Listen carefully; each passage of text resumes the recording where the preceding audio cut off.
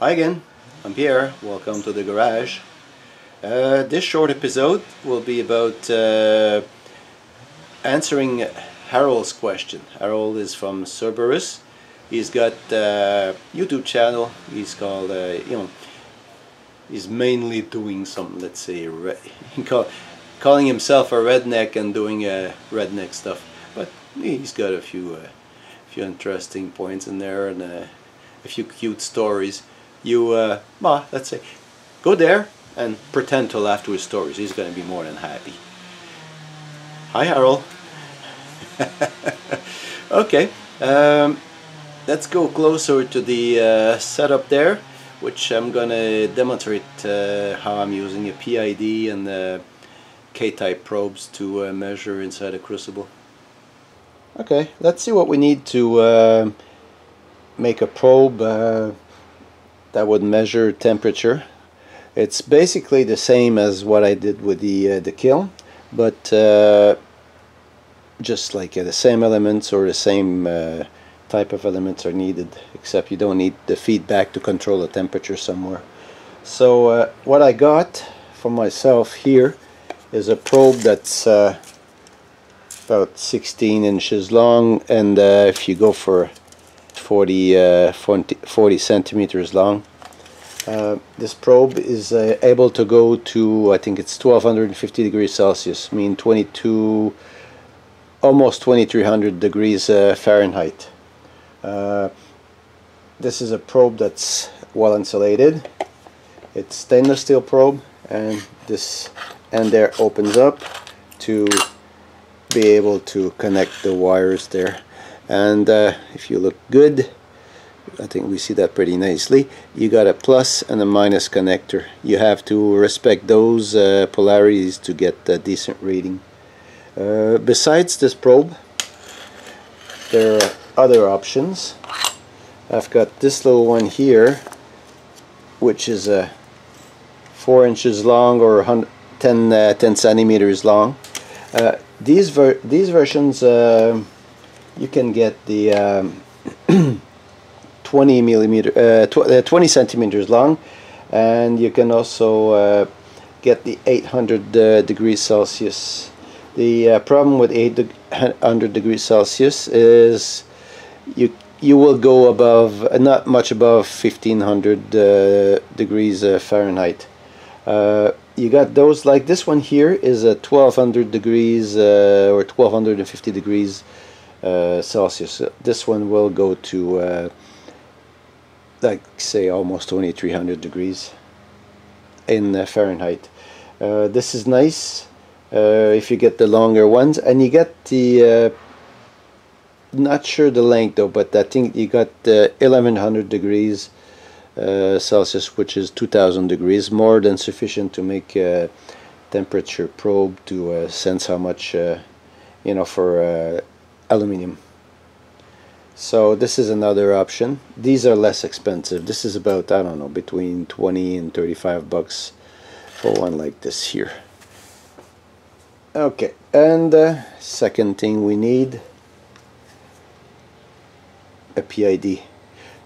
You get the this is a little bit more of an advanced version. This can do much more than just read a probe. You can have alarms, and you can have just about anything on this, and many setup positions in there. I'm using this one because I ordered those for my assemblies and things like that. So I prefer those to other kinds. You got the ones that you don't have to set, you just read. To do the temperature probe and temperature meter, you can use 110 volts for connecting your line there. This entry can go from 90 to 260 volts. So you got the just any country will supply you the line voltage.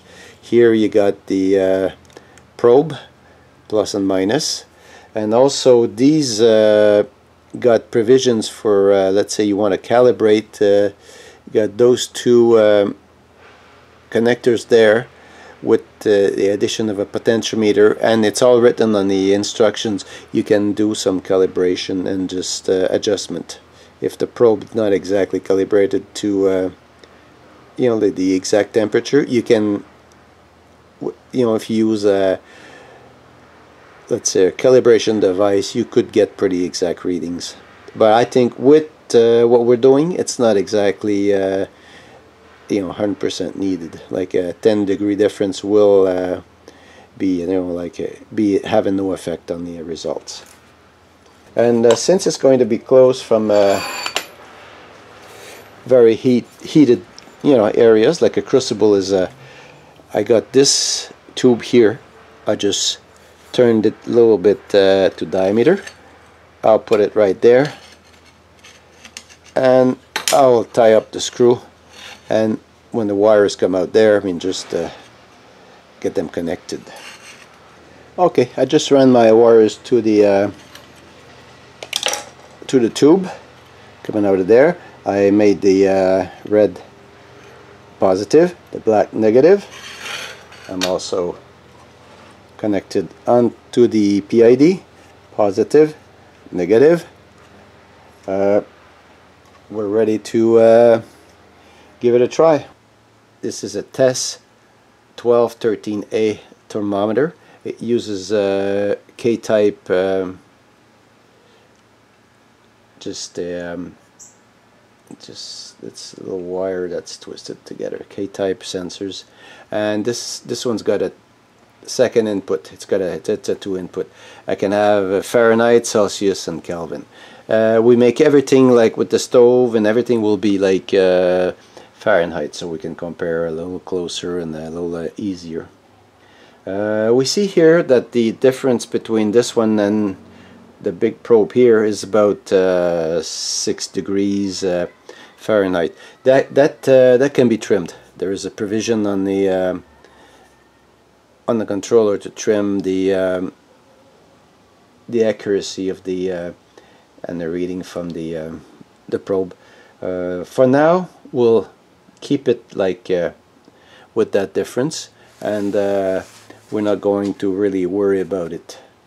So next thing we're going to do, we know we got a 6 degrees difference, and we're going to send this probe here and at this probe here into the little oven. The oven now is set at 500 degrees Fahrenheit again. It's been sitting there for a while, so the temperature inside is very stable. We might read differences because I'm planning to use this peak hole for the probe and the both probes that do the comparison, and this one here is like it's not in its normal place. It's just in the corner. There might be a little difference because the placement of the probe in the oven. We'll let that stabilize, because the bigger probe, since it's got a bigger mass, will take longer to equilibrate and get even with the other one. I've been having all day this it's a gasoline beaver right in my my ears. It's getting to be a little bit of an annoying thing, but anyway, the probes had time to stabilize. They are staying within, like let's say this one is 561, the big one, the other one is 555. They're staying within about 5-6 degrees of each other, which is about the starting difference when they got on the first time. I would say it's pretty conclusive, and it would make a good probe to you know, stick into the crucible and make something like a decent reading. So in conclusion, this will make a very decent setup, and hope it gives someone's ideas, and anybody needing you know, information that I can give or whatever. I mean, if it's in my ability to respond or answer, I'll do it gladly. And if you enjoy this, just don't forget to thumbs up. If you want more, subscribe. And for any question or any comments, hey, just use the lines down the frame. I'm there. So thanks for listening, and see you next time.